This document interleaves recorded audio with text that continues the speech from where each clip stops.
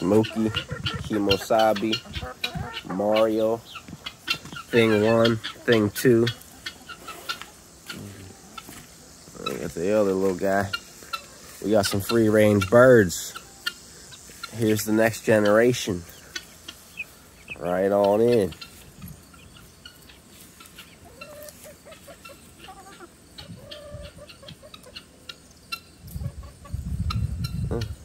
This is how you introduce your birds. There will be a big chicken coop in the making. Maybe we'll record building that one. Everybody's saying hi to the new generation. I seen a guy, he did this similar thing, but I modified it to my liking. Cut a 275-gallon tote, cut the bottom out of it, run two 2x4x8s through the ends, and then I got it all screwed in through the bottom of the tote. Wrapped chicken wire and zip ties all around it. Even got zip ties on there too to hold the sides up so nothing can claw through.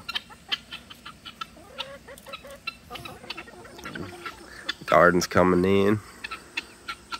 Finished up the run. But we got free-range birds because they like to be in the shade. And there's not much shade out there during the day. You guys want some worms, don't you? Oh, Smokey and the Bandit. Can't forget your mineral water. I feel a little sick today, that's why I'm feeling drowsy. But this is what life's like on the farm. You got free-range birds. Coyote comes out of the woods, we'll pop them in the face.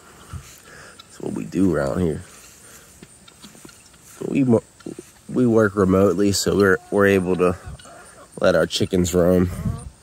You know, we're out here protecting them.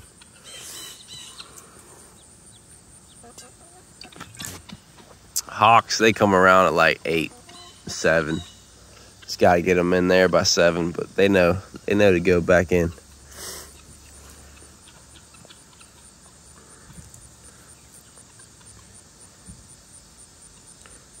The way she runs is so funny.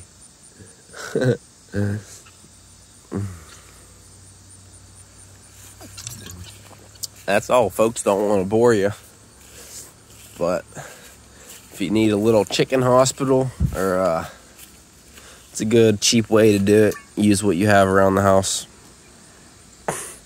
Don't have to buy much wood. I'm sure you have a couple 2x4s laying around. Peace, love, and see you on the next one. Bye. Say bye. Bye, people.